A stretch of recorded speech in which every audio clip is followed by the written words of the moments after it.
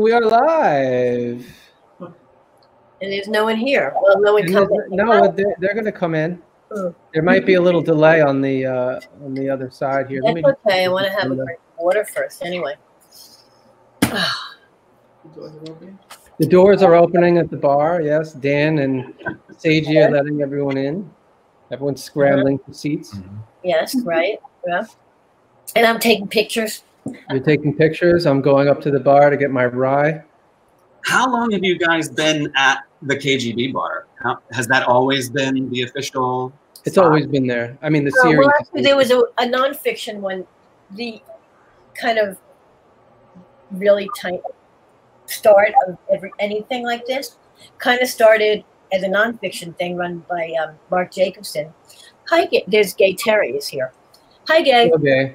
Anyway, and it was in this beauty parlor in like 30-something street, and we went upstairs, and there was this spot for like this little tiny venue where there was a nonfiction reading, and I think that's where the idea started. And then Mark Jacobson and Terry Bisson started. I don't know how they got into the KG Bar. I mean, they must have contacted Dennis Wojcik. Here come people. Hi, David. Hi, whoever Dream Master is.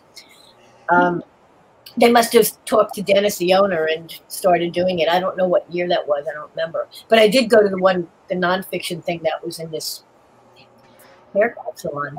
Yeah, we can never quite figure out exactly what year the actual KGB Bar one started. Originally, I think I asked Alice Turner, the late Alice Turner, and she said late 90s, but then someone else said it was early 2000s.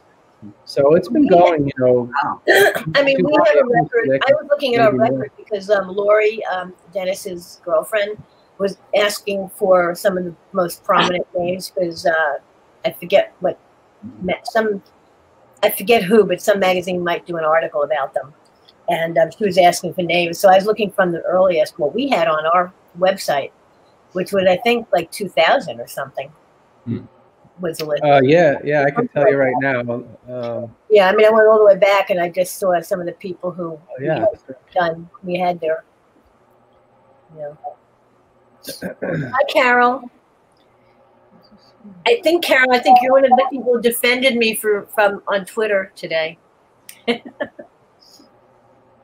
Oh yeah, it goes back way back. Hi, Amy. Yeah, 2000. Yeah. Yeah, but I don't know. But was that when Terry and when Alice and Terry were doing it? I wasn't attending until maybe 2004 or 5, so I don't know. So where did you get that list from? Gavin, basically, I took the website from Gavin. Oh, okay. So is this the 20th anniversary of the KGB readings then? Well, we don't know the official start. This year, anyway? So it could be, technically, yeah. This could be the 20th anniversary year. Sure, why not? Let's have a party. Hi, Nancy. So yeah, hope everyone is staying healthy out there. Are you reading this, Michael? Where? Are you reading the private chat? Comments. The comments on the right. Someone says you look adorable. Bits of Hades. Do you know who that is? They say that about every reader. Yeah, right. Well, they don't. They never say that about anyone. Not. I mean, maybe they privately, but never. And I love whoever the lamb is. Very nice sheep. Right. Oh, right. Yeah, Amy. I used to go to Nursif. Amy said Nursif. I don't think it was going that early. It might have been going that early, but not with us. It might have been Terry and Mark Jacobson. Well, there was Suzanne Dattino, and she does there's like a Sunday fiction reading there. Okay. Yeah, there's a lot of different readings. People are doing the horns for the workers. I can't open my window, so I can't do it. Let's applaud the workers. Whatever the hell that's called. But I can't open my window, so I can't do anything. They don't do that in my neighborhood, and for some reason, can you hear it? One of the hardest hit. People are cheering. No, I don't hear it. Don't hear it? No. It's the and someone just honked. Yeah, no, there's this big horn, like that big uvula, whatever the thing that stupid thing's called. Hi, everybody. Here, people. We are living in the end times. I hope not. Yeah, I hope not. Hi, Karen. Oh, the Mitch and Tom show. Who? Mitch is your son, Karen, right? Who's Tom? Anyway. Signed in on a weird account. Well, we've all done Mitch that. and Tom show. Hi, Luke. Oh. The gang's all here. Amy, right, but it's possible. Oh, it is. Okay, it's right outside my window in Allen in the Far West Village, right near the meat market. Amy, I don't think KGB was going when I was going to Nursa because I would have known about it. So yeah, I'm not sure when it started. Hi, Devin. Hi, Daniel. Everybody. Hi, Lizanne. Hi, Lizanne. Oh, now I hear. I have a person in the building that I think have a police car in their apartment. I hope not. Oh, that's your neighbor? That's not outside? No, not me. That's John Odin says that. No, I heard a sound. Vuvuzela? How do you pronounce that? Luke is saying Vuvuzela? Isn't that the Vuvuzela. South American horn they play at soccer games? Sounds like someone was blowing. Yeah. Vuvuzela. I didn't know how to pronounce it, and I still not sure, but okay. Hi, Chris. Welcome. Hi, Chris. I'm glad you could join Cemetery. us. Oh, cool. Okay. You know, Patrick and Theresa Nielsen Hayden used to live near the Greenwood Cemetery down the block. And actually, I took a tour there. I guess it was I don't remember if it was the Horrors tour or what kind of tour. Some famous person tour. It was great. Oh, there's hollering of fireworks in Harlem. Yep. It may not be for the... It's not for the reading. The fireworks, anyway. They're not lighting it for us? They're not lighting it for Michael? No, unfortunately. Jackson Heights. Okay. Vuvuzela. Okay, Vuvuzela. Vuvuzela. Okay, that's how you pronounce it. Thank you, Matt. I'll never remember them. But anyway, that's where it sounded like someone was playing. Oh, your wife was a tour guide there. Cool. Vuvuzela. Vuvuzela. Okay. Everyone should have a drink. And by the way, if you are having a drink, if you would have a drink, this is Sherry, Leverly Sherry. If you would have had a drink at KGB, we hope that you will donate the drink money to the bar for the bar itself and for the for our bartenders. Dan says I have a ticker for that. There you go. There it is. Yeah, they have a Fundly page, so they're asking to donate directly there. So it's a really long URL, so I shortened it. Hopefully that will help. Yeah. Hi, Forrest. All right. Is anybody going to be watching the Stoker Awards next weekend? I will be. You're up for an award. Congratulations. Yeah. And we all videoed an acceptance in advance. Oh, wow. No, Nice. I don't even remember what I said. But no one will see it if I lose, so it doesn't matter. Linda Addison says, hang on, going for my white wine. Oh, good. Okay. Who is Dream Master? Hi, Dream Master, whoever you are. They're having a drink, too. Hi, Carrie. Cheers, everyone. Cheers, Dream Master. I think I said this before. Who is Dream Master? Sorry. But I have a nice sour IPA from Evil Twin, granola mom's favorite. But it's in a can? Yeah, it comes in a can. Beer, is it any good in a can? From a can? Oh, yeah. Yeah, why not? I don't know. It sounds like it seems like it would be tinny, like tastes like aluminum. I don't think so. I mean, well, I mean, you'd know. I'm drinking this way too fast. Like Sherry, I'm going to be drunk by the time we start. All right. All right. Carol, see you saying congrats. Sidelines.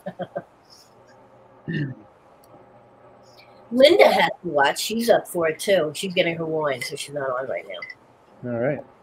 So we have 33 viewers right now. Hello, everybody. Wow. That's like capacity at the KGB. Very nice. Yeah, I mean, we've had it pretty crowded there, but 33 is a pretty 33 good is not that crowded at KGB. I mean, it's not packed anyway. Yeah. You know. Amy says cans are all fancy. Hi, Teresa. How are you? Hi, Teresa. Teresa, Evil Twin is great, and they deliver. I agree, Teresa. Wait, they deliver, Teresa? I thought you have to go pick it up. Hi, Morpheus. I think I've met Morpheus, at least online. I probably should take an allergy pill.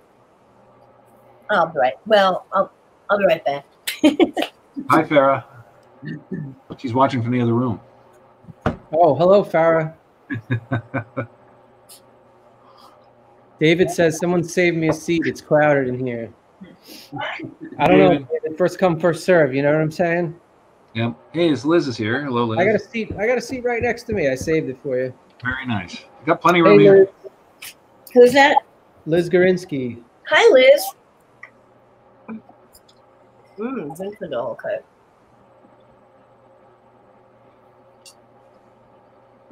Yeah, so we're Liz, gonna I'm sorry. I enjoyed your tweets about your the guy at the record store. I'm sorry that for your loss.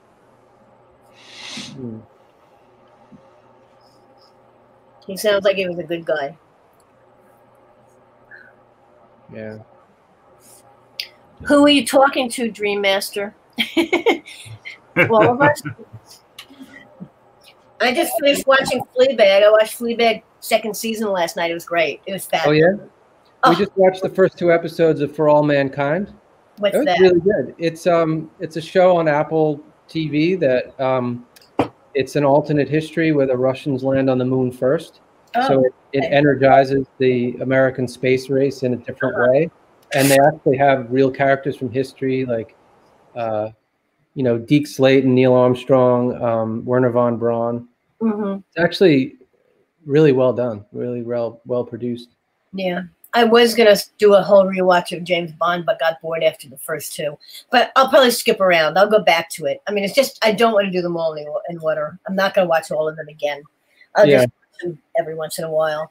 But I haven't seen some of the recent ones. Black, I'm getting my DVD. I got my DVD, so I'll finish that soon. Oh, yeah, Fleabag is terrific, yeah. The Tunnel, Gay says, on season 3. I have no idea what that is. Oh, that must be related to The Bridge, the Scandinavian one. That's, I think, the remake. Bridge and Tunnel? Yeah, the Bridge one is like, it connects Norway and Denmark, I think, or one of the 2 Scandinavian cities, and it's a crime thing, and it's been adapted here. It's called, okay. I think, instead. Alan says he recommends Dark on Netflix. I have Amazon Prime, and I'm able to get some things free on that, so I'm just picking things like that. Okay. And I can't remember. I don't remember if Dark was on there or not. Linda says she loved For All Mankind. Cool. Yeah, we're only 2 episodes in, so we're loving it so far. I don't want to watch by episode. I have to watch the whole thing. I mean, I don't want to watch things week by week. I gave up on that kind of TV watching in high school. Yeah. Once I left for college, I never turned on the TV again. Oh, we like binge. I did like Miami Vice. All right, so should we get started? It's about 7:10. Oh, Gay, wait a minute. Well, hold on. Gay, so is it the same as The Bridge? I mean, do you know if it's related to that? She said the one that she's watching is Paris and London. So I wonder, is it a crime series? What's the answer? Paris and London. Yeah, I don't know if it's the same, if it's a remake of the series from Scandinavia. Okay, well, anyway, we can start, I guess. Sure. Okay. I guess I will then get started.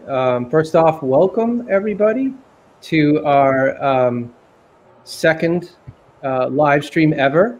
Tonight's guests are authors Michael Cisco and Clay McLeod Chapman. So if this is your first time tuning into the show, or if you've never been to the Fantastic Fiction readings, Fantastic Fiction at KGB is a monthly speculative fiction reading series held on the 3rd Wednesday of every month at the famous KGB Bar in Manhattan, hosted by myself and Ellen Datlow. Terry Bisson and Alice K. Turner started the fantastic fiction reading series in the late 90s. Well, that's what our bio says. We were wondering that before. Attempting to bring together mainstream writers with writers of spec fic in order to show, in Alice Turner's words, that at a certain level they were plowing exactly the same field. In the spring of 2000, editor Ellen Datlow took over for Alice Turner, and in August 2002, Gavin J. Grant, publisher of Small Beer Press, stepped in for Terry Bisson when he moved to California. Author Matt Kressel, that's me, stepped in for Gavin in April of 2008. Have a mailing list. Well, first they were doing it when they moved to Massachusetts, or he was. Right. They were commuting from, I don't know if they were in Northampton at the time, but it was a long time. It was a long drive for them, so they needed to step down. But we have a mailing list. If you go to kgbfantasticfiction.org, and let me see if I can get a banner up here so you guys can see that. Here we go. Oh, it's up already. Yeah. Fantasticfiction.org, click on mailing list, and you can subscribe to our low frequency email, which we just have announcements about our upcoming readings. The KGB Bar itself is a Soviet-themed bar on the Lower East Side of Manhattan, 85 East 4th Street. Used to serve as a speakeasy-style meeting place for Ukrainian socialists during the MacArthur period and before that. Before the coronavirus quarantine and shutdown of New York City, the bar was host to many literary events most nights of the month. In fact, New York Times called it one of the best literary venues in New York City. In 20 years of hosting the fantastic fiction, the KGB Bar never once charged a cover. We usually ask on location that the audience buy a drink, hard or soft, to support the bar. But since they're closed, we are asking our viewers to support the bar by sending payments to them through Fundly if you can. So let me see if I get the link up here for you guys to see. Here we go. Even if it's just, the amount for a drink and a tip. Yeah, if you want to just send them like $5 or $10, like whatever you would spend for a drink at the bar, even if maybe you're not in New York City, but you want to support the bar and keep them going. I mean, they really are a great venue, and they've hosted an enormous number of reading series and authors and poets and other artists over the years. So we really want to keep them alive. If you can do that, that would be great. Oh, and then owner Dennis Wojciech promises that he will give a percentage of tips to the bartenders. This is as I said earlier, this is our second live stream ever. It's hard to believe we've been sheltering for more than a month. Things have been tough for many people here in New York, and we are all grateful that we're still able to share these readings with you all. And we're grateful to our authors that they can be here tonight. So last month, Ellen and I decided that we would cancel oh, go ahead. You want to say something? If someone gets a chance, could you throw the bit.ly link in the stream description so it's clickable? Can you do that? I can. I will do it after the reading because it's kind of hard to do while it's live, but I will definitely do that. Thank you, Carol. Yes, thank you for reminding us. Carol's saying something else, but Carol's gonna donate. She said she might donate what she would spend on train fare. Oh, thank you. So as I was saying, we decided to cancel the in-person reading for the safety of everyone involved, and then eventually the city shut down, and we wouldn't have been able to do it even if we wanted to. So rather than disappoint our guests and our regular audience, we thought it would be a good idea to do the live stream readings over the internet. From the safety of our own homes. It worked so well last month that we decided to do it again. So grab a drink, hard or soft, and join us for some fantastic fiction. Before we introduce our first reader, I just want to tell you quickly about our upcoming guests. Obviously, this is up in the air because we don't know what the future will bring. If the KGB Bar remains closed, and the guests are open to it, we obviously would continue to do live streams like this one. So next month, May 20th, we have Leanna Renee Heber and Alana C. Myers. June 17th, N.K. Jemison and Kenneth Schneier. July 15th, Mike Allen and our favorite guest, TBA. August 19th, Michael Liebling. September 16th, Livia Llewellyn and Craig L. Gidney. October 21st, Laird Barron and a possible special guest that I can't announce yet. November 18th, Kat Rambo and Benjamin Rosenbaum with a question mark because he's not sure if he can make it then. I hope you will stick around at the end of the readings because we will have a Q&A with the readers. So we'll ask them some questions and then we'll open it up to questions from the live stream. So you can ask questions like people are doing through the live chat. So enough about me. The first reader, and let me just get our banners ready. Here, let's go, Clay. And then let me turn this one off. There we go. All right. So our first reader is going to be Clay McLeod Chapman. Clay McLeod Chapman is the author of The Remaking, Nothing Untoward, Commencement, and several other novels. He has written the films The Boy, Henley, and Late Bloomer. In the world of comics, he is the writer for Marvel's ongoing series, Scream, Curse of Carnage, as well as Iron Fist, Phantom Limb, Lazaretto, Self-Storage, Edge of Spider-Verse, and American Vampire, among others. For more information, check out his website at claymcleodchapman.com. Here's Clay. Hey guys, thanks for having me. This is super awesome. I'm gonna actually read from my most recent book called The Remaking, and it is a ghost story told 4 different ways every 20 years. Part 1 is actually takes place around a campfire in 1950s, early 1950s. So I figured let's have a little campfire storytelling tonight. Here we go. These woods whisper. The pines at your back. You can practically feel the needles bristling in the wind. Lean in and listen closely, and you'll hear their stories. Everything that's ever happened underneath that vast canopy of conifers, every last romantic tryst, the suicides, the lynchings, you name it. And these trees will testify to them. These woods have witnessed them all. Whenever somebody from town wants to do something in secret, they'll come out here where they think they're alone, where nobody's watching. They'll hide in the shadows, you know, performing their little rituals beneath these branches as if they believe these trees are keeping their secrets for them. They think nobody's listening in, but that's not true. That's not true at all. The trees are listening, always listening. The woods know what the people of Pilot's Creek have done, what we've all done. I've lived in this godforsaken town my whole goddamn life. I know just about everything there is to know about the people here. Do you know how? I listen. I listen to the trees. I listen to the woods. So, what story do you want to hear, huh? You want to know what it was that dragged Hallie Tompkins to hang herself back in 46? Or which men it was who strung Russell Parr up? Or how about that baby they found half buried back in 38? No.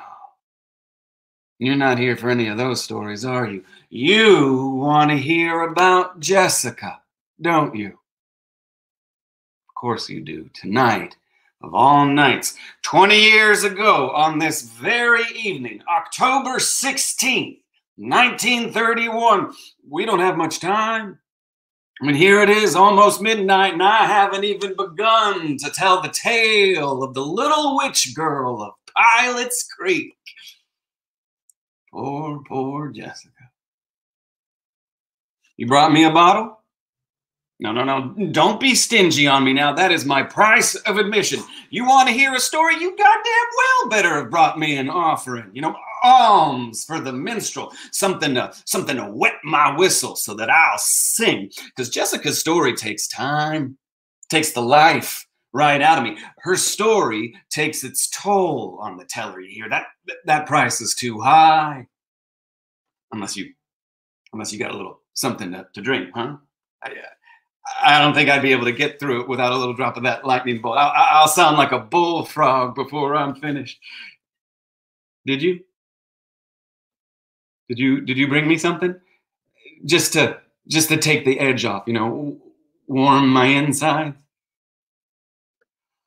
Oh, thank you.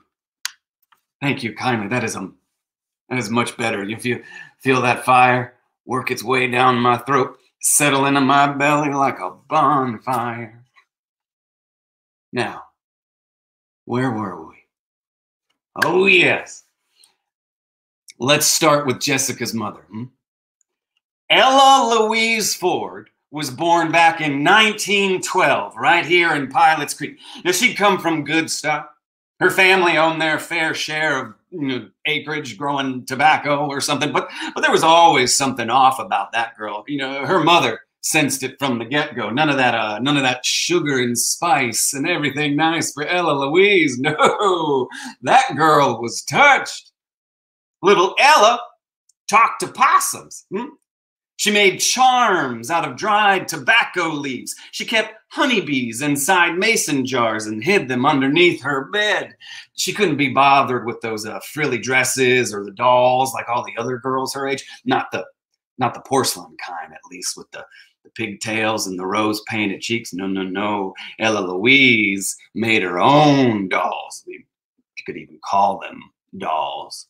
They looked more like totems, like effigies, twined together with twigs and wheat, moss and leaves, little insects buried in their chests, little beetle hearts, huh? Try as they might, Mr. and Mrs. Ford could not break Ella Louise out of her strangeness streak. She never mingled with any of the other children her age. None of them trusted her.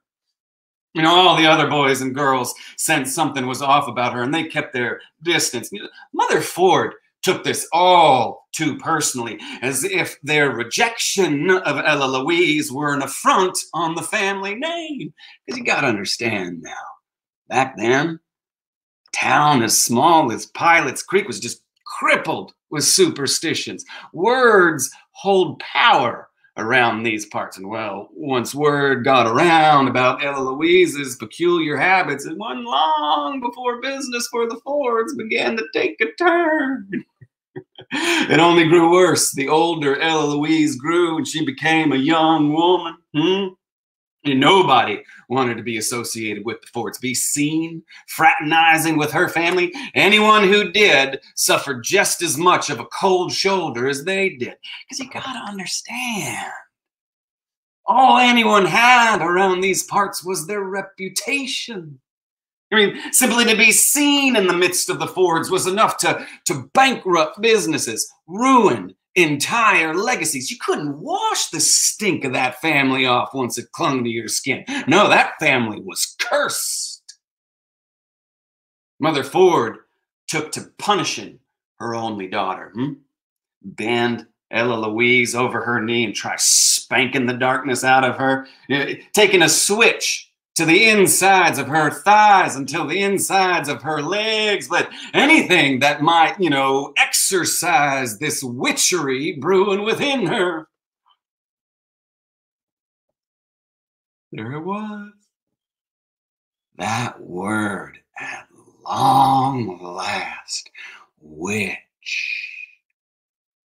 It got whispered amongst all the other mothers, their children, all through town, in church even. It wasn't long before that gossip grew into a downright din, until it was unavoidable now, until everybody was talking about it. Ella Louise Ford was a witch. Her debutante ball was a downright disaster. Mother Ford had moved heaven and earth to make it a night to remember. And in a way, it was. It truly was. Just maybe not the way that Mrs. Ford had hoped for, huh? See, Ella Louise had always been a sight to behold. She looked as if she'd stepped right out of an oil painting, something you might see hanging up in a museum, huh? Her skin was pale, always pale, the slightest bit of pink illuminating each cheek. She always had this grin playing across her face, but you'd never say that she was smiling. No, no, no, no, no. Her lips just curled heavenward, all on their own. And her eyes, they ever locked onto yours, were this deep green as the deep sea, I reckon, to the depths of which no man has ever ventured or ever will. What mysteries lie beneath those murky eyes? Well, only the devil knows. Coming out to polite society had always been a way of Pilot Creek's upper crust. Mother Ford had done it, and her mother had done it, and her mother, and on and on and on. So you goddamn well better believe that Ella Louise was going to have her turn no matter how much she protested.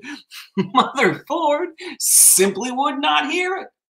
She refused to let the ritual go. For a girl to become a woman, she needed to be presented, to be unveiled. I mean, that was just their God-given rite of passage. Ella Louise was meant to wear this beautiful ballroom gown, stitched just for her, pink silk. Oh, Mother Ford could barely hide her high hopes for her daughter when she handed that dress over. Even then, she was holding on to this fantasy that Ella Louise would be welcomed into polite society. But at the moment of her coming out, the very moment when every debutante is presented to Pilot Creek's upper echelon, Ella Louise stepped out onto the dance floor covered in mud from head to toe. Her gown was in tatters, all that pink ripped to shreds, dried leaves tangled up in her hair. You could see her body moving beneath that ripped fabric, her pale flesh exposed to just about everyone. I mean, practically the whole town was staring at her. Nobody moved. Nobody even breathed. Ella Louise stood before them all, that grin playing across her face as if nothing were off about this at all. She asked her father for her first dance as a young woman, just as her mother had instructed her to do. Huh? Now, Mother Ford nearly fainted right there on the dance floor. Huh? Ella Louise was cut off from that night on. She was excommunicated from her own family, disinherited. Her mother never uttered her daughter's name ever again, her own flesh and blood. It was as if Ella Louise never even existed. She never set foot in her own home ever again. So she made these woods her home. Now, it ain't exactly clear if she built her house herself or if someone had a hand in helping her, but a cabin manifested itself seemingly out of the blue. Now, these woods are primarily comprised of eastern white pines. They reach up to 100 feet easily. So much lush coverage. It's perfect for building a simple one-story cottage with a fireplace cobbled together out of stone and mortar. Where you could see the glow of a fire through its window at night if you happened to be out there, but nothing or no one called these woods home. Not another living soul. Just Ella Louise and Jessica. Now, if I were better at my arithmetic, I might surmise it was the night of Ella Louise's coming out that also served as the moment of her daughter's conception. I mean, whatever happened out there in those woods to bring Ella Louise back in such a muddied state, well, 9 months later. But then again, I'm no mathematician, and I sure as hell ain't no baby doctor. Nobody knows who Jessica's father was, or more to the point, nobody owned up to it. I mean, would you? Back then, a town as small as Pilot's Creek? Oh no, you might as well have said you'd laid down with the leper. No, Ella Louise was our town's burden to bear. Pilot Creek's own pariah. Weeks, Months would go by and nobody would see her rummaging about town or hear her voice begging for pocket change or even think about her living out here all alone. But then the sound of a baby crying lifted up from these trees. Oh, Jessica's wailing filled this forest. It echoed all the way into town, into the ears and dreams of just about every last townsperson. Ella Louise had herself a daughter now. Other theories of paternity abounded, such as Jessica had no father. She was immaculately conceived by the devil himself. Ella Louise had made her pact with the Lord of Flies, and he begot her an only child. Her very existence was a morbid reminder of her mother's unholy union with Beelzebub. Ella Louise and her daughter Jessica would come into town for their groceries, just like everybody else. I mean, you can't live off of root vegetables alone now, can you? But when folks laid eyes on that little girl in her mama's arms, well, all they saw was the Princess of Darkness. We would only see Jessica whenever she would come into town. We watched her grow in these fits and spurts. Weeks, months would go by, and oh, hey, there she'd be, braving down the lane next to her mama, always holding her mother's hand, always keeping her eyes down to the road. She didn't attend school like the rest of us, didn't learn about life like the rest of us. Whatever lessons she got came out there in her cabin. I can only imagine what she was taught out there in those woods, the devil's arithmetic. It wasn't until Jessica turned 9 that she started coming into town on her own. She always had this list of goods to fetch for her mama. Without Ella Louise beside her anymore, well, a few of us boys felt a bit more emboldened by our inherited distaste for Jessica. Kids took to throwing stones at her, calling her all kinds of names. I am not proud to admit that I myself fetched a pebble or two in my day, and I threw one, tossing them right at Jessica's back. Once, I struck her in the shoulder. My aim was true. Jessica turned to me. Even though I was amongst a dozen other boys, all of them holding their own stones, she knew that I had been the one to throw it, that rock had come from my very hand. She pinched her eyes at me, and without even saying a word my way, I swear I heard Jessica's voice in my head, as if my own thoughts were suddenly boiling over in my skull. She whispered at me, cursed me. What'd she say? I'll never tell. Unless you got another bottle on you. Suffice it to say, her curse worked. I can't stop thinking about her. Not back then, not even now. She left an imprint of herself, a shadow on me. Little Jessica never left. Nobody ever mentions how beautiful she was. Her mother may have been a picture of perfection, such a lovely face, but Jessica took my breath away. She was an angel. And yet, for the life of me, I can't remember the color of her eyes, or I can't remember the color of her hair, or the features on her face. I can't remember any of her words escape me. She returns to me night after night for over 20 years now, and yet the moment I wake up, the vision of her dissipates, gone. Just like that, I can only see her in my dreams.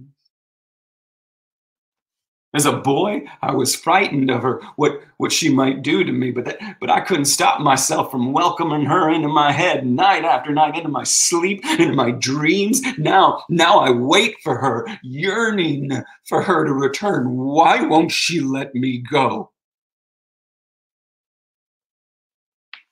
If Ella Louise had been touched by magic, well, then her daughter was downright blessed.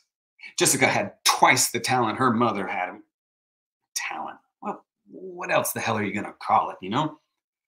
Ella Louise nurtured her daughter's talents, taught her everything she knew. If Mother Ford had tried her damnedest to stamp out the fire brewing within her daughter, well, then Ella Louise went ahead and just fanned those flames. It was said that Jessica could commune with wildlife. She could mend a bird's broken wing with just the touch of her hands. Weeds would wilt from under her touch. Just a simple tap of her finger against the soil, and out sprouted a toadstool, a dozen mushrooms. That's what we believed. What folks whispered amongst themselves around town. None of us saw this with our own eyes, but we didn't need to, because we believed. Any boy brave enough or dumb enough to set foot into this forest and sneak a peek through their window, they got pink eye for their troubles. Anyone who came close to their home would suddenly break out in a rash, their skin suddenly scorched in poison ivy. Anyone who said an ill word about Ella Louise or Jessica within her earshot would suddenly discover an eruption of blisters over their tongue. None of this was simply by coincidence. None of this was by chance. We all knew what Jessica was, what her mother was. We all knew what those two were up to out there in the woods. I'm going to stop there, guys. Thank you very much.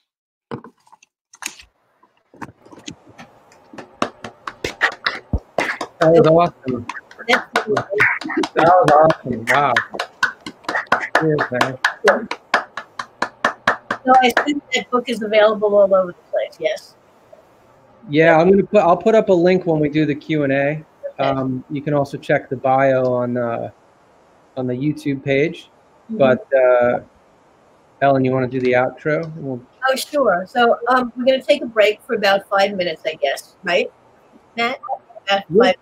Yeah, 5 sounds good. Bathroom, go to the powder room, have a drink, do whatever you want, check your email, and we'll see you back at about 1:15. All right. Sounds good.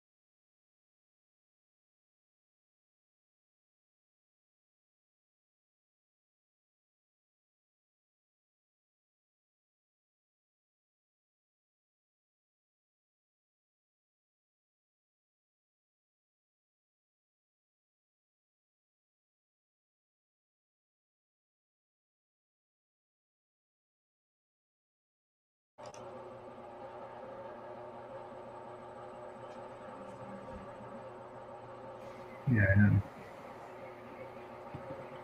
Matt, do you have questions for Clay? What's that? Do you have Clay's questions? Yeah, I have the Q&A. Yep. Okay, because Michael never gave us one. Yes, he did. He sent it to me. Well, he didn't send it to me. Sorry.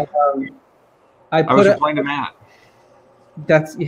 I put them all in a Google Doc that I can send you. But I could ask them to Michael, unless you want to ask him. No, it's all right. If you want to do it, you can do it. I'm sorry, Ellen. I just was responding to Matt. You hurt Ellen's feelings. I'm driving her to drink. You scared me to drink. All right. Are we live right now or not yet? Should we? I'm sorry. What'd you say, Michael? Are we live right now or not yet? Oh yeah, no, we've been live. We have not been unlived. Okay. Well, I'm technically always unlive, in effect. But when someone is reading, you don't see everyone else, do you? Right. No, I just saw Clay. You see what's in that square, so. Right, good. Okay, that's good. All right, so Ellen, you want to? Okay. Hello. Are we on? You are on. Yes. Hello there, everybody. Welcome back to Fantastic Fiction at KGB. It's great to see you all again. And our second reader is Michael Cisco, who has published 10 novels, including The Divinity Student, The Great Lover, The Narrator, Animal Money, and Unlanguage, plus a short story collection called Secret Hours. His short fiction has appeared in the Thackery T. Lambshead Pocket Guide to Eccentric and Discredited Diseases, Lovecraft Unbound, Black Wings, Blood and Other Cravings, The Weird, The Grimscribe's Puppets, and Aickman's Heirs, among other anthologies. He teaches at CUNY Hostos. Please welcome Michael Cisco. Hello, everyone. So I want to thank Ellen and Matt and KGB for having me. I should talk into the mic, shouldn't I? And also Clay for that wonderful reading. And thank you all for coming or tuning in anyway. So today I'm going to be reading excerpts from a novella called Do You Mind If We Dance With Your Legs? First of all, Ellen, is this okay vocal sound level wise? Am I loud enough? You sound good to me, Michael. Okay. I have everyone else muted, but you're good. Right. Okay, so yeah, this is a book that was supposed to come out at the end of last month, but then a virus intervened. But it should be coming out soon. It's one of the charitable chapbook series that's being put out by Nightscape Press. And so 1/3 of the proceedings go to the Los Angeles LGBT Center, which seemed like an appropriate charity given the subject matter. I'd like to dedicate this performance to my late friend, Robert Parker, who passed on Monday.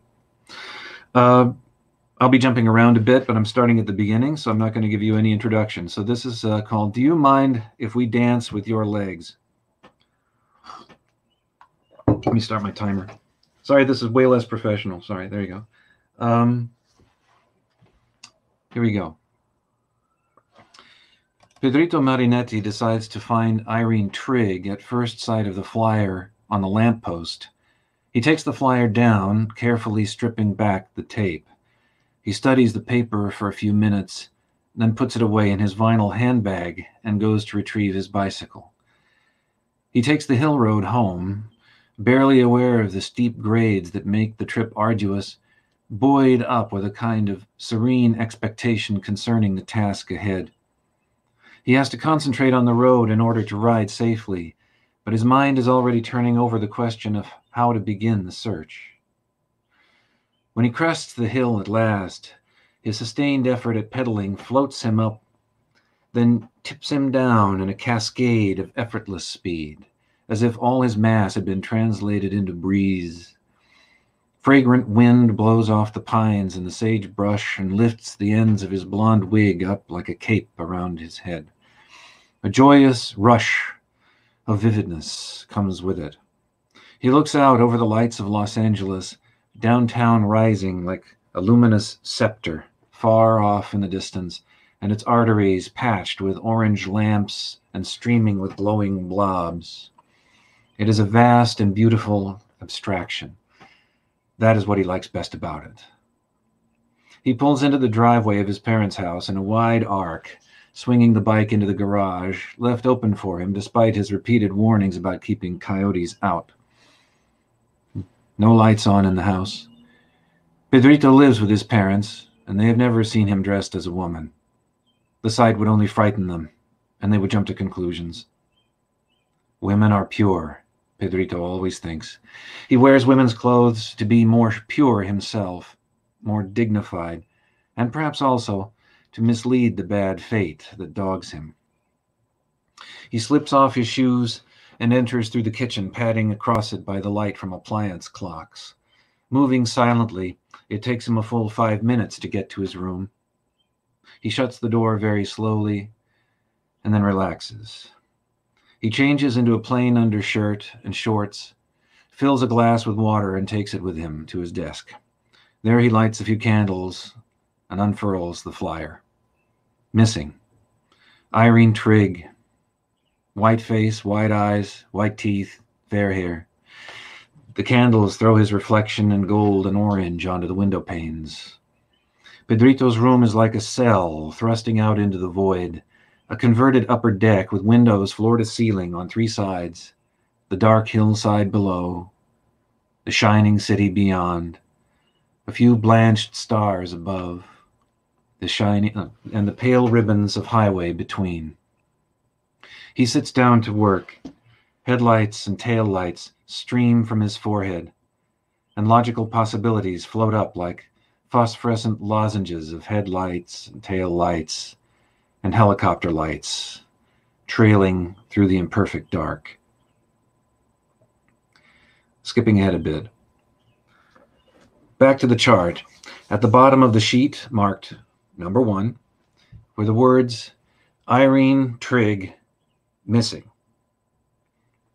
Laddered lines spread up the page as Pedrito maps out all the logical possibilities attending on or proceeding from the fact of Irene Trigg's disappearance, spilling onto other sheets as needed. One of the first possibilities is dead, with an X through it. The X means that there's no point in considering the possibility of her death. If she is dead, he will not find her alive, and there's no reason to search for her dead.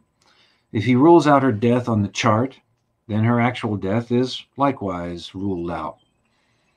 Setting down a phrase like sexual slavery, he is alarmed to think that perhaps he is somehow reminding reality that sexual slavery is an option. He has also X'd out the lines leading to whatever doesn't imply jeopardy. If she's only eloped or something, it stands to reason she can't be rescued. He doesn't want to find out whatever happened to Irene Trigg, but only to determine if the particular scenario he has in mind concerning her is the actual one. Irene Trigg's NAM US file says she has no history of runaway. Left eye color, blue. Right eye color, blue. Eye description. Very pretty eyes. The police will have already checked the morgues and hospitals and will follow the obvious leads. They don't have too much of a head start on him, he doesn't think, but he will take it for granted that they will reach Irene Trigg before he does if she can be found by assuming a common scenario. As a rank outsider with a discomforting personality, unlikely to win the trust of strangers, he can only hope to find Irene Trigg if there's something bizarre about her disappearance. It's nighttime when Pedrito is finished with his destiny chart. He studies it and a map of the city spread out on the table in front of him, trying, by electric lights and candles, to visualize shapes in the landscape and to hold on at the same time to the fatal outlines thornily clawing their way up the chart. He keeps peering out the window with his eyes closed, seeing the felty shadow hills and the scattered treasure of the city lights, and over it a smoky, elastic bank of darkness that rolls and bulges and parts as it crawls over the ground, opening to reveal now this neighborhood, now that, conducted by Pedrito like an orchestra from his high perch Any area where there's overlap of chart and map will likely be significant to the case. Eagle Rock, Spar Heights, Linda Vista, where you can see Linda, Atwater, where the water's at, Elysian Valley, Echo Park. Skipping ahead now a bit. The next day, Pedrito starts in Spar Heights, rolling methodically up and down every street, going into stores to buy cigarettes and mints, and to show people his flyer. "Hey, fag," from a passing car. After 10 days of this, he shifts to Eagle Rock. He stops at a copy store run by a stoic Vietnamese woman called Dee Dee, his mother knows from parent-teacher night. Pedrito finds Dee Dee sitting motionless behind the counter at the very back of the store, sandwiched between the register and steel shelves filled with empty boxes. She comes alive the moment she sees him, smiling and asking him how he is, how's his mother, rubbing her lower back with a little spasm of pain as they talk. "I really should come round sometime," she says. "How long has it been, Pedrito?" "I'm not certain. Sometime around 2 years and 8 months. 2 years and 8 months? That's too long." Pedrito shows her the flyer. "Have you seen this before?" "Well, sure. Those flyers were made here." "They were. Do you remember who made them?" "Well, he had gray hair. I remember that." "Have you found her? Have you called the number?" "I haven't called the number. There were no tabs left. I would like to call the number.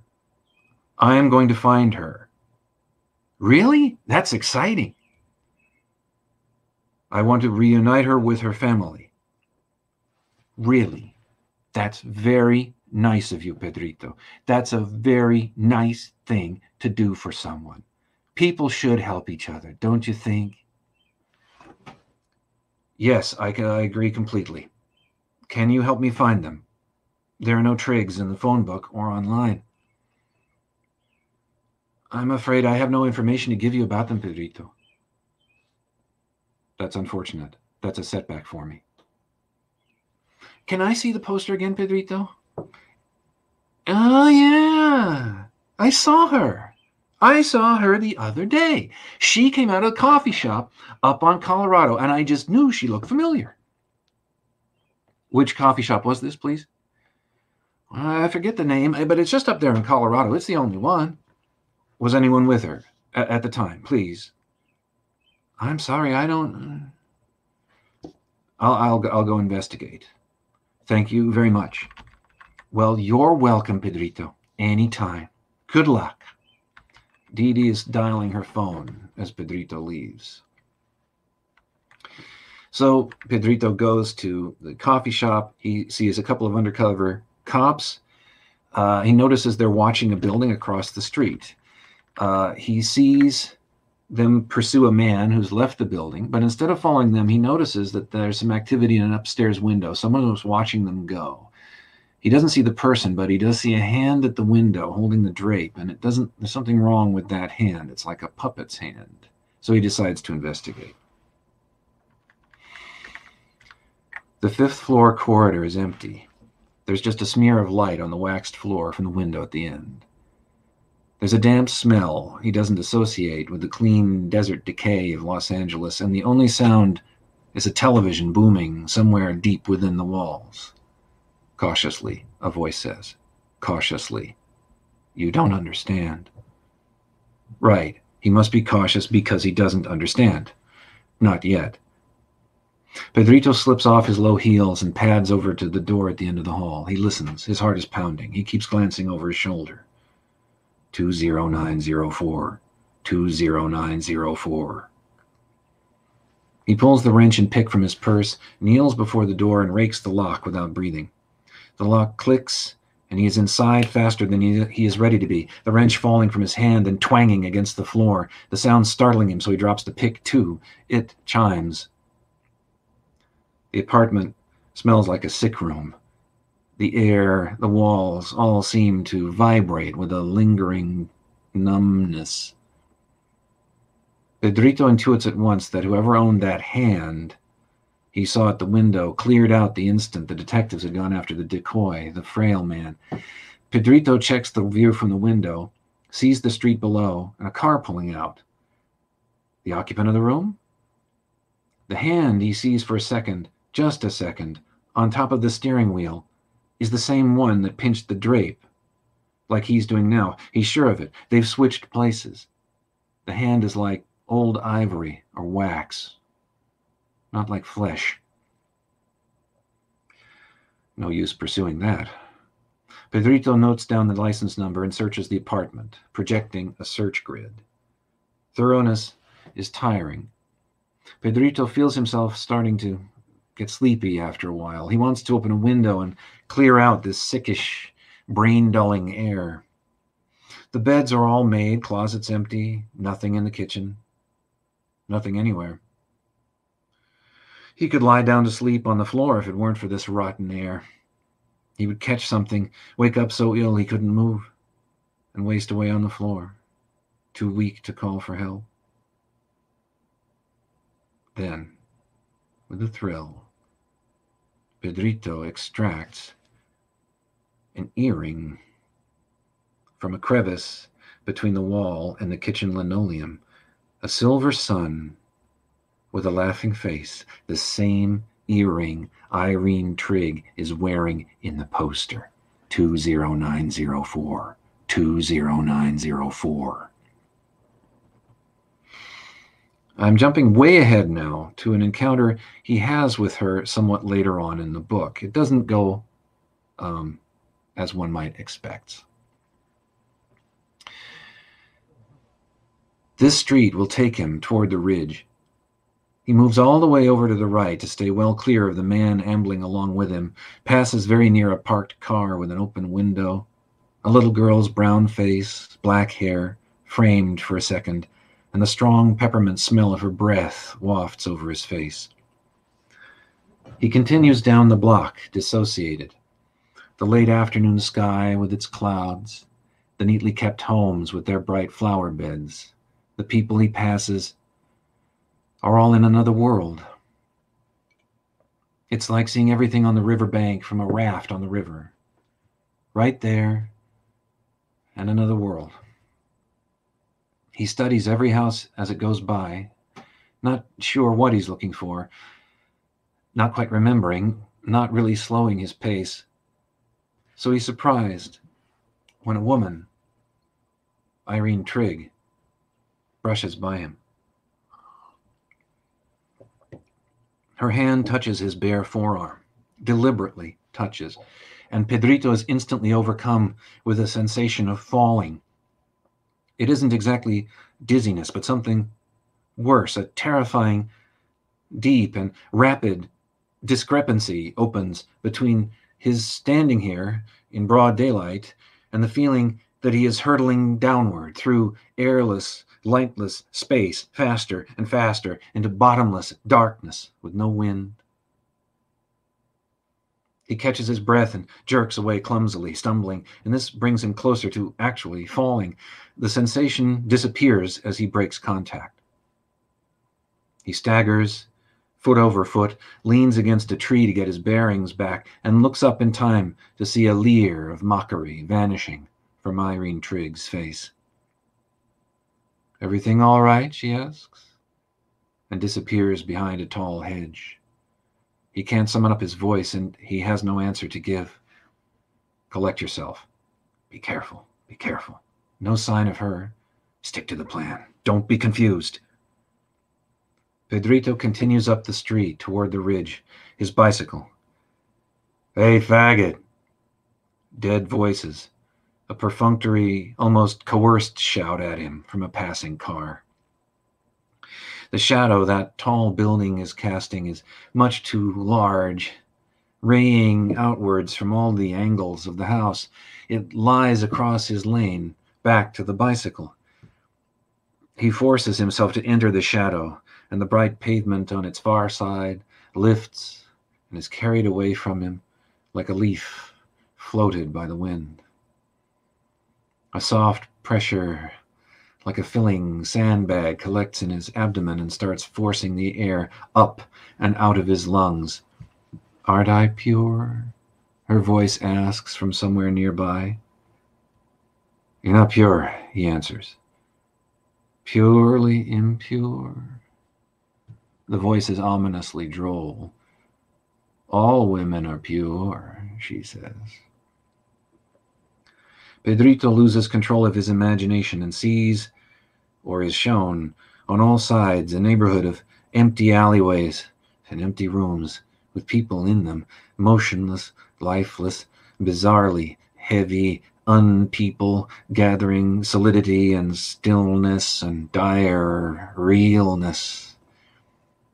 Isn't this your stillness, Pedrito? This is a very carefully selected shaft, a specially envenomed bolt. You don't understand, a voice says. I prefer not to be touched, Pedrito says. He's watching from outside as his body walks up to a wide, faux Chinese sort of ranch house with a second story protruding up from behind. The front door is nearly 5 feet wide, with a knob set into a broad brass bowl, and it swings open as he steps into the gloom of the porch. A massive arch of polished steel stands in the middle of the living room. The area rug beneath it is only lightly compressed by it. The arch frames the couch and the television on the far side of the room, and sick room air oozes through it. Crossing the arch, Pedrito unwittingly holds his breath. Did a cloud slightly dim the sun? He's on the other side. He stands in front of the couch, the television, seeing himself reflected darkly in the screen, and the view from inside the arch behind him, reflected in the screen, induces panic, part of himself fleetingly wanting to leap back to a safe moment ago and undo that step across, back to his bicycle.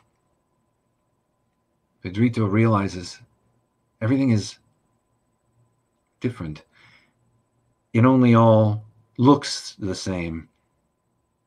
It looks the same, but it feels like the worst possible place to be, with nightmarish dread squeezing out of apparently relaxed furniture. And there's thumping, a regular thud of feet, walking back and forth on the floor overhead. Back and forth. Before he knows what he's doing, he's coming out of that horrible room and into this banal one, and it's like leaving a hospital bed for a bright morning. But in that brief interval he spent on the other side, he heard footsteps thudding upstairs. Now he can't hear them. You don't understand. The center lane isn't the bicycle lane.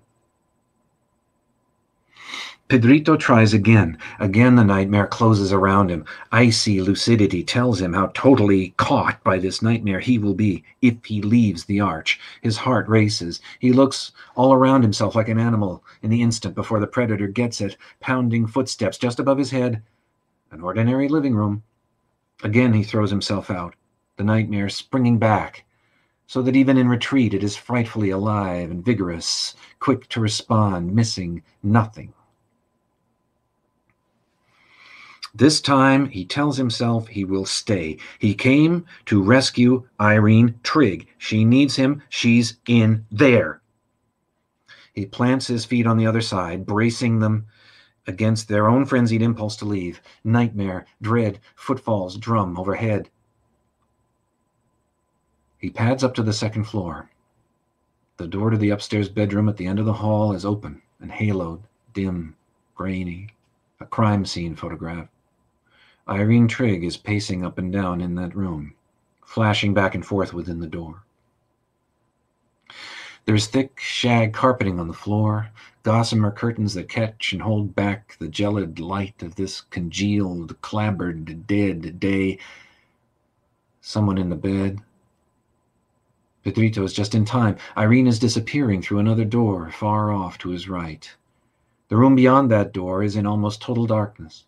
Curtains outlined by day spill along the walls. Her perfume her shape crossing, her silhouetted hand held out to him. "You have my earring." He fumbles in his purse, finds it by touch and places it in the frigid palm. Her fingers brush his skin and the falling sensation overcomes him so quickly he shouts with alarm in the dark. Her grim laughter mingling with his cry, the sound of another door opening and shutting. "No touching!" he shouts. Pedrito reels into an upstairs hallway adorned with Chinese bric-a-brac and Irene vanishing through a door 50 paces away. Her silk scarf is lying exactly midway between them, and Pedrito takes it as he goes after her, tying it around his own neck the way she was wearing it. Through the door just in time to see the last of her going through another door, her feet bare, her shoes side by side halfway between them. They fit. He stuffs his own pair into his purse. Pedrito is just in time to see her slip behind a broad, mirrored doorway, and then a very narrow, closet-like doorway. This layout is impossible. The center lane isn't the bicycle lane. Pedrito stops blindly pursuing Irene. The right thing to do is to go back. Pedrito shuts his eyes and remembers. He places all the various articles of Irene's clothing back as he goes, not stopping until he sees his own footprints pressed into the white shag of the bedroom floor. Something darts in the corner of his eye, but his fixed gaze will not be tricked, and seeks out instead the bedroom corner where Irene Trigg stands motionless, covered in dust, hidden by a wicker screen. The earring he found restored to her. There's a thud behind him. The figure on the bed, coming down on both feet. The heavy comforter is thrown over him, and he's grabbed in a chokehold from behind, stifled by the blanket. His throat is scissored shut. Thank you very much.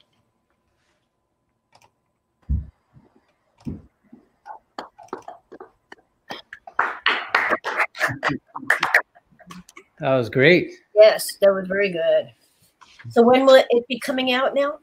It's hard to tell because we're waiting on the printer, and then I have to sign them, and then they go back to be distributed. But if they are available for pre-order, and if you do pre-order them, they will send you an ebook version of it first. So you'll have that right away, and then when the hard copy is ready, then you get it. Yeah, that's the deal. So that's Nightscape Press that's doing it.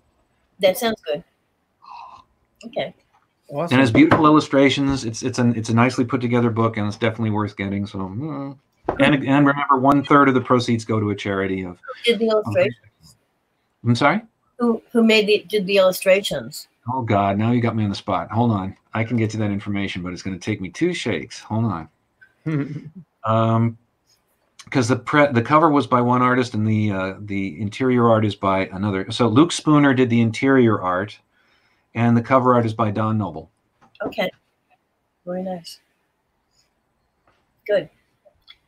Do we want to take a break before we have some Q&As? I think we could just go right to the Q. Have questions too. If you have, can the readers see the questions from the live comments? Yeah, I have a few prepared questions for our readers tonight, and then we can open it up to the audience. Mm-hmm. Oh, yeah, Jack. Yeah, so let's start with Clay here. Let me put you up on the big screen and put you on the spot. Clay, is there a true story behind the little witch girl of Pilot's Creek, also known as Pilot's Knob, Kentucky? Yes. As a matter of fact, there is. I changed it for the novel to Pilot's Creek, Virginia. But there is a story that takes place in Pilot's Knob, Kentucky, about the little witch girl of Pilot's Knob. And it's a true story that if you go there right now, you can find there was a young girl several decades back who, along with her mother, were burned at the stake because they were believed to be witches. And they buried the body of the mother out there in the woods in an unmarked grave. Nobody knows where she is. But they were these townsfolk very religiously minded, were very scared of the little girl, more scared of her than her mother. So rather than kind of disposing of her body in the woods with her mother, they actually buried her in a steel reinforced coffin in consecrated ground and a church graveyard, under 6 feet of concrete that they poured over her, then a bed of gravel, and then around her grave there is a fence of interconnecting crosses. Wow. And you can go there right now. That grave is there. And it is the kind of the mythology of that particular grave has kind of embedded itself into the local culture. It's an urban legend of the little witch girl of Pilot's Knob. And I kind of found that story, and it kind of spawned this idea for the remaking. Cool. So you have multiple fictional films in the novel. Were there any real life films that inspired them? I am a huge fan of this film. I'm going to get it wrong. It was either 1971 or 74.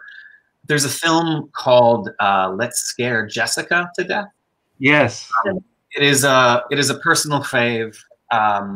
And I essentially wrote, there's essentially with the remaking, the novel, there's this whole idea of like what starts off as a ghost story in 1950s turns into a kind of schlocky drive-in 70s, celluloid saturated, low budget horror film. And then 20 years later, it gets remade into a Scream style, film. And then 20 years later, it becomes a true crime podcast. But for the 70s component, that section of the novel, I wrote it as if it were Let's Scare Jessica to Death. And the 90s, of course, in the 90s, it becomes Scream. But, I have such a fondness for Let's Scare Jessica to Death that it was me just writing kind of fan fiction for that. Can you tell us like a little bit about how the novel works with the oral tradition and stories we tell around the campfire? That the whole first section takes place at a campfire, and it's fun for me to have an opportunity like this. Thank you for giving me the opportunity to, in essence, kind of bring the audience, bring the reader in and around the campfire. And I grew up down south. Storytelling in the oral tradition has always been kind of the bedrock for my, childhood and kind of creative, my artistic upbringing is kind of, it lives and dies around the campfire. So having a chance to write this book, like I knew it needed to have its kind of seed or its origin point as a ghost story. So and it allows my inner Ham a chance to come out. So it's the best of both worlds. Well, it was a great storytelling. I indeed felt like I was sitting around the campfire with you with my little. On to Michael. Michael, I'm curious about the main character of your story. Can you tell us a little bit about how you approached creating his psychology and gender identity? Yeah, a bit. I mean, the main concern I had with this character was that it might be that he would be misunderstood as sort of trying to exemplify a label of some kind. And I didn't do that at all. This character really came to me as himself. I don't know if it came through quite in the reading, but he kind of hears voices. He's estranged from other people, but I didn't want people to get the idea that I was trying to write to a label or write to a category of person. That he really came to me integral as a character like that. And so it wasn't an attempt to write, from any given identitarian point of view. It was really just he came to me this way, and he wanted to be that character, and so that's who he was. I love that. So proceeds from the sales of your book go to support the Los Angeles LGBT Center. Can you tell us a little bit about how that came about and why you chose to support them? Yeah, I mean, I wanted a Los Angeles charity because the book is set in Los Angeles. That's where I'm from. And I haven't written a lot of stuff set in Los Angeles, though. This is, I think, the longest, most sustained piece I ever wrote set there. And so I felt it was appropriate to give something back to the city by choosing a charity that was situated there. And given Pedrito's problems with harassment throughout the book, I guess I should have issued a trigger warning about about certain words in the reading. So my apologies if I forgot. But I don't know. I think I tried to find a charity that he would have approved of, or that could have helped someone with his problems. And so that's how I chose the Los Angeles LGBT Center.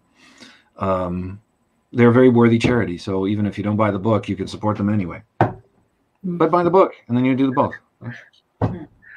Can you tell us some about the supernatural aspects of the story? In particular, I'm wondering more about if you can talk more about the nature of the others, the fake people. Right. There's Los Angeles is supposed to be full of fake people, so I actually made fake people. I mean, I've always loved sort of body snatchers. Dreams of a Mannequin, which is one of Ligotti's more haunting stories. And I wanted to do something like that. And so but it also gelled with the way the main character sort of is alienated from other people for his own reasons. So it just worked out really well. So I didn't have a sort of fixed lore for them or anything like that. I didn't have a legend to work on. But they're essentially like the body snatcher people, the now there will be no more tears sorts of people. The not so much malignant as sort of balefully neutral. That's sort of what I was going for. Cool. Well, I thought both readings were fantastic. So I'd like to open it up now to questions from the audience. So we're operating on a little bit of delay from our recording and what people see on YouTube. So it may take a minute before the questions start coming in, but hopefully you guys will ask some good questions. Oh, what happened? We just lost Michael. Michael, yoo-hoo. Yeah. Well, we'll give him a minute to come back here, but oh, there he goes. He's back. Sorry. Hi. Something had to go wrong. I'm the designated guy to have something go wrong. So, well, I'm back. Around and the screen's around one last time. I'm sorry. We have to start over. Okay, sorry, everybody. Sorry. So come on, people. There's some questions in the peanut gallery here. Questions. Yeah, we'll wait for people to ask questions. I'm going to start with one for Clay. Actually, I thought your performance was great. So, can you tell me a little bit? Like, have you worked on stage? Do you do acting? Like, what's your background? You were asking in the comments. I thought you must be an actor. Yeah. I mean, there was probably a hot minute in college where I was aspiring to perform, but I kind of made a decision that writing, I wanted to tell my own stories. And, I think performances like this ends up ultimately being a kind of foot soldier for delivering the story to whomever is interested. So for me, any kind of performative education, I went to North Carolina School of the Arts for 1 year. And it was, acting conservatory, theater. You live, breathe, eat, sleep, date, argue with theater. And it took a year to realize that I was never going to cut it as an actor. So I luckily, had stories to fall back on. Matt, did you see the notes from Carol asking if you put links up to both books? Can you do that? Yeah, if you go to the YouTube link, I think there's links to their. It may not be Michael's latest, but there are links to their books in the YouTube description. But if we have specific links you guys want to add to that, I can absolutely do that. Okay. Any more questions? I'm not seeing them coming in. It might be a little delay. So. Anything you guys want to talk about? Something.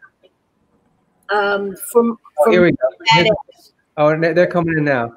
Can you post that? Yeah, Matt S. For Michael, fellow writer teacher here. How do we keep a leash on the time you spend on teaching and on writing? Do you find you need to divide your brain between the two activities? If so, how? I don't know. I try my best. Generally, I don't write on the same days when I teach. And so usually teaching takes all my energy. So I divide it up that way. The bigger problem hasn't been so much teaching as sort of academic writing versus literary writing, because they're two completely different styles of writing. And that sort of hurt my brain for a long time. I've only just started to get used to it. I don't know that I have any really useful tips. But then again, so much of my experience in teaching advises my writing too. It's like I meet people and I encounter situations that I can later on use in something I'm writing. So it's not interference. It's just, something. I don't know how to answer it. I mean, it's like, it doesn't interfere. If you know what you're doing, it doesn't interfere. It just amplifies it. It gives you more to work with. Matt, Linda has a question. Do you see it? Yes, I did. I'm going to put it up on screen. Question for Michael. Your descriptions of characters, and settings are so poetic. How did you learn how to do that? I'm reading a lot, mainly. I guess one of the keys was, for me, like Clay was talking, if I can call you Clay, Mr. Chapman. Was talking about the importance of oral literature and performance. And, that was important for me too. Listening to things was always very important in addition to reading things. And very often when I'd listen to, say, an audiobook of something, I'd often notice something about it that I didn't really catch reading it. And for me, discovering William S. Burroughs was a big deal because he could talk on the page. And that, more than formal poetry or anything like that, really got me thinking in terms of how you put the sound of the voice on the page. And beyond that, I don't know. It's just I loved a very, very elaborate, decadent, beautiful, scintillating writing that was lavish and descriptive language. And I had to learn to actually rather prune that back because it had the tendency to metastasize and become the entire text. But yeah, it's been a lifelong. It's just about finding your voice, really. It's like if you find the voice that speaks the way you want to speak, and there's a very plain kind of poetry that you find in some ostensibly non-poetic writing, and a lot of fanciful, poetic-looking writing is actually rather exhausting and tedious and sludgy, so that it doesn't really get across the idea either. But so it's just a balancing act. The main thing I could say is listen when you write and read it out loud. And let the sound tell you what it wants to do. Yeah, I agree with that. I think reading your work aloud. I read my work aloud all the time. My neighbors must think I'm very strange. Lynn's a poet. I'm sure she reads her work aloud. Yeah. Any other questions from the audience? More questions, people? Anybody? Send them in. Now's your chance. Come on. Anything you wanted to know?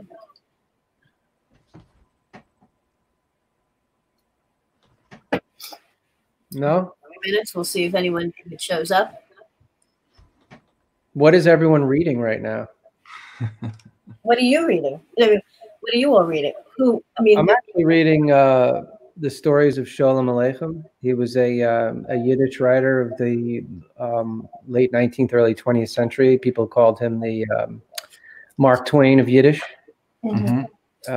He's, lots of Eastern European shtetl stories, kind of witty and humorous. Yeah, I'm reading the biography of Shirley Jackson right now. Oh, nice. Ruth Franklin. And I hardly ever read nonfiction, and I hardly ever read biographies. And it's interesting to see the bias of the biographer come through. But whether it's positive or negative, it's just like, you don't know that she actually thought that. This is your interpretation. Exactly.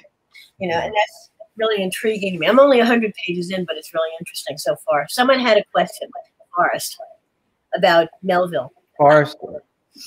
Forrest asks, do you still like Melville? You said you studied Melville in grad school, Michael. Oh, yes. Yeah, of course. Always. You know, you're talking about the American oral tradition and you know, beautiful rhetoric. I mean, you don't get better than Melville, certainly. So yeah, of course. I mean, I haven't written as much critically about him as I'd like to, but then, you know, it's a big undertaking and it's a crowded field. But no, I will love Melville. I will stand Melville till the day I die. Robert asks, how difficult is it to go from novels to comics? Also, The Boy film was amazing, so thank you. Thank you. Thank you for watching it. I feel as if, you know, in terms of transitioning from, you know, one form of storytelling to the other, I believe that writing for comics and for film, to be honest, it's such a kind of immensely collaborative process that I feel the storytelling that I'm doing for a comic book is so foundational that I kind of bow down to the illustrator or the director, where with fiction, it's such an internal process. I very rarely leave this room. So you know, it is, I think it's the difference between where the engagement with someone else comes in. When I'm writing a novel, it's mine for a lot longer. Where it's a comic book, it's almost like beat poetry. You know, you're looking for a gesture, or like action poetry, or like Jackson Pollock. You know, you want to create a verb, or, you know, distill the image to such a degree that you can kind of translate that for an illustrator, or an illustrator takes that to translate. And Carol had a question. Have either of you done or considered doing, oh, here it is on here, doing your own audio recordings of your work? Doing your own audio recordings. I'm just going to reiterate the questions because we're also going to do an audio-only version of this. So. I was very lucky for, I've done 2 audiobooks. One for my first book, which was a collection of short stories called Rest Area. That was like 2002, 2003. And then the Remaking, hold on one second. The Remaking had an audiobook with recorded books, and we had 4 different narrators. So I did part 1, another narrator did part 2, another narrator did part 3, and another narrator did part 4. So that is out there as well. And I've done some readings of my own stuff and posted it mostly amateur hour on YouTube. There was a possibility at one point of doing an audiobook for the narrator, but I really felt like I had to read it myself, and they wanted to use their own reader. I would like to do longer term, you know, like longer projects, especially because I would like my stuff to be available to people who, for whatever reason, are unable to read. But that's just a question of time and being able to get enough quiet in my apartment for periods of time so that I don't have, you know, sirens and cats and who knows what going on all around me, or clapping at 7 o'clock, interfering with the readings. But yeah, I mean, I would love to do audio, you know, formal audio recordings of my stuff. It's one of those things I've always tried to find time to do and failed generally to find time to do. But yeah, I love reading my own work, and indeed, I've read other people's stuff and posted that on YouTube as well. Me reading various other things too. So that's my. I have a personal request for Animal Money. If you're going to be doing an audio, thanks. That one, great. I would love to hear that. Yeah. That'll be great. You know, that's an 800 pager, and if you don't know, so Yeah, wait, pick the long one. Nice. You're trying to eliminate the competition, I see. No problem. Yeah. I got it. It's a marathon reading. Oh my God. 20 minutes. I thought both readings were really great tonight. Unless another question comes in, we may call it. Do you guys have any closing comments? Clay, why don't you want to plug anything, say anything before we go? I mean, I feel like please check out The Remaking. It's a book, that I wrote as a total labor of love. For Books published it. There's hopefully going to be another novel next year, depending on where we are next year. So, spring 2021, I've been told. I don't know if you want to post Chris McLaren. Yeah, I was going to say, we got one really good question that came in from Chris McLaren. Both readings tonight had a very deep sense of place. Can the authors comment on what they thought was important about the setting and what they tried to do to capture the important aspects of place? Oh, Chip. Great question. Yeah, go for it, Michael. No, I was waving to Chip, so I was like, sorry. Okay. Wait, which side? I'm reversed, so up there. It's like the Brady Bunch, isn't it? Yeah, I know, or Hollywood Squares. Yeah. Go for it, Clay. I just feel like you need voice. Like I feel like reading is such an intimate experience. Where to pick up a book, I want the narrator to feel as if they are engaging very specifically to that one reader. So I keep and always prefer first person narrative over third or second. So I feel like first person at least permits a certain kind of sense of drawing the narrator or drawing the reader in and kind of making them engage a little bit more. It's almost like asking the reader to meet the narrator halfway. And I feel like there's a slight kind of interactive vibe to that. So, you ask about place and environment. I feel like it has to start with voice, and everything else just kind of swells around it. Yeah, I think that's really well put. Generally, I mean, I write a fair amount of fantasy, so I'm inventing the place. And so but in this case, it's Los Angeles, and I guess I was interested in sort of thematizing the idea of fakeness, which is a lot of people's experience when they weren't born there, versus my experience of Los Angeles or the environs having a lot more to do with the people and the sort of the essence of it. I don't know exactly how to describe it, but that's what you're hunting for, right? It's that inexpressible thing that makes that place that place. And it's not something you decide at the beginning and then go from. It's something you produce, drawing on your own, the extent to which a place touched you. So you produce it out of that, not exactly memory, but about, it's a part of you. So you allow it to speak through you in a way. So when you think of a place like when I think of a place like Los Angeles, I'm thinking of the landscape, I'm thinking of the light, I'm thinking of the sort of airiness of that place, the amount of air there is between people. Michael, when did you leave Los Angeles?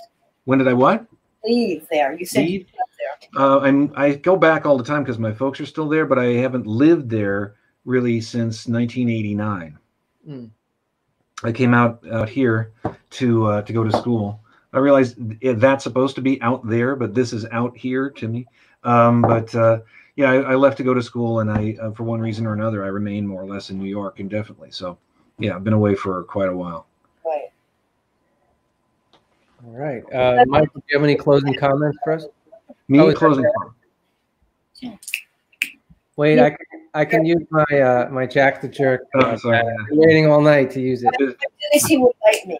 Does Jack have any comments? He would bite me. Would Jack like to answer any questions? No. He's purring right now, but he's untrustworthy. I understand. Yeah. He's a jerk. He's purring, and he wanted to bite me. Well, on the subject of biting me, my closing comments would just be that again, I'd hope you check out Do You Mind If We Dance With Your Legs? Again, it's for a good cause. And I don't know, I have a bunch of other things coming out, but again, as I think Clay mentioned, it's kind of hard to make plans at this point. But I wrote a whole passel of stories, and I'm trying to package them as like a collection of 10 short stories that I'm trying to put out this year. So that may happen. So that would be something that's on the horizon as well. So keep your eye on that. Yeah, and that's what I have to announce. And please, everybody, be well. Yes. Be safe. Yes. Everybody stay safe. So yeah, thank you, Clay. Thank you, Michael. Thank all of you for joining us online. People who are watching the live stream and people who watch this later on. Yes, awesome. And just a reminder that consider throwing bucks towards KGB Bar. Yeah, if you can support the KGB Bar, I'll throw up the link on the screen here, and I'll put it in the YouTube description as well. If you would like to support the KGB Bar during the shutdown, you can do so at this link. Great literary venue in New York City. So thank you so much, everybody. And we will see you hopefully either in person or on here. Yeah, either in person or on here. Either way, I hope to see you all. So everybody, have a good night, and thank you. Thank you. Thank you.